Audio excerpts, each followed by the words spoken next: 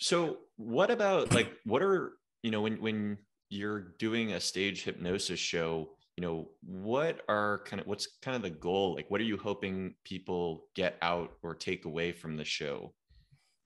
Well, when you first start to do it initially, your goal is to get people, your first goal is to get people on stage, to get people to volunteer. And then, of course, to get people to actually be hypnotized. And then, weeding out the ones that may not necessarily be as interesting on stage or the ones that aren't hypnotized.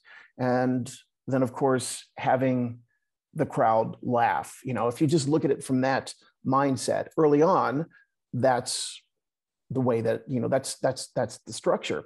But as it began to, evolve, I realized that there was also an opportunity here for people to be able to see how the mind works, and that it really is something that you can, that you can tap into. Because a lot of people, when they watch a hypnosis show, they're like, oh, that's not real. That person's, faking it, or whatever the case may be. That's why it's kind of interesting to see clips of hypnosis shows online, but people are just like, oh, that's not real. But when you do a hypnosis show and you're there in person and people see it, especially during corporate events, because I can't tell you how many times somebody would come up to me and go, now I know this is real. I work next to that guy every single day, and there's no way he was faking that. That was something like I've never seen before. So all these, personal relationships that people had was able to validate, the truth and the reality of hypnosis.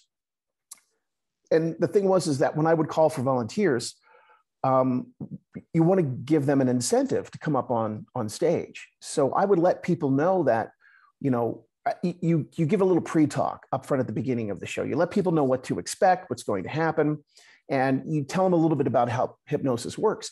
So what I would say to people, if you have a goal that you're looking to achieve, if there's something that you want to change in your life, you want to make a positive difference in your life, maybe there's a negative habit that you want to get rid of. When you come up here and participate, we're going to be able to make that happen for you. We're going to be able to make that possible for you.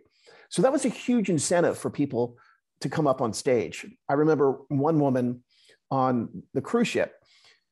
She was what we would call the star of the show. I mean, she was just an incredible participant on stage. And she had come up to me a few days after the show, which was cool on the cruise ships, because, normally if like you do a show someplace, you leave, you go home, and you don't see these people, maybe again until you go back to do another show. But I had the chance to personally interact with everybody on the cruise ship during the rest of the cruise. And I had a woman that came up to me and she said, I had no, desire to participate, in your show. But when you said that you were going to help us be able to achieve our goals, that is something that I wanted to be a part of.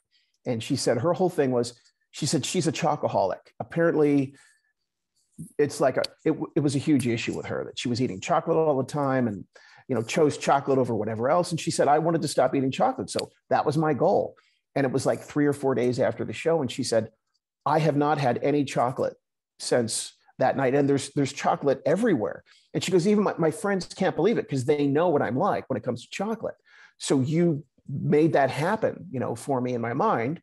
I say, well, I'm the guide. You actually were able to do that, yourself. But so that later on became one of my, my personal goals with the stage, was to let people know that they could have a good reason to come up, and that they would have the opportunity to make a change for them, themselves. And then, of course, hearing from people after the fact about how they participated in the show and they were able to achieve this goal. There was something that they were able to give up in their life, in terms of a negative habit.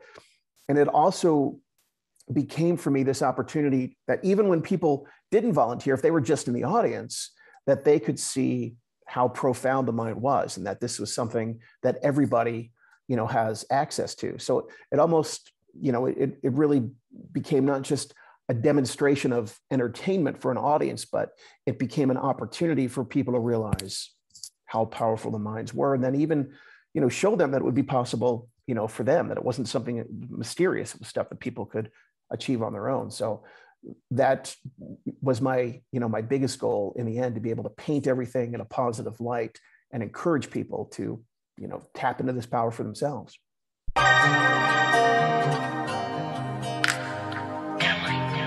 Wasting my time.